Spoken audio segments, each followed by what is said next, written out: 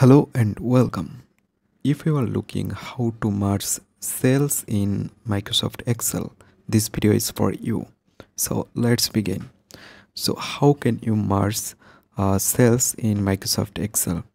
So here you can see, if you want to merge these three cells, what you need to do? First of all, select the area where you want to merge and then go home, and you can find the option merge and center. You can find some option. Here you can see which option you like, you just which option you need, you just need to select it. So here you can see it's middle.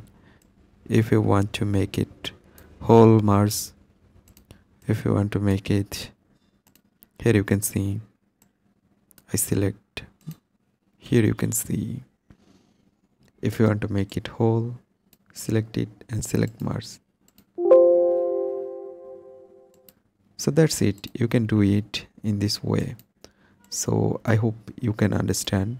Hope guys this video can help you. Don't forget to like and subscribe.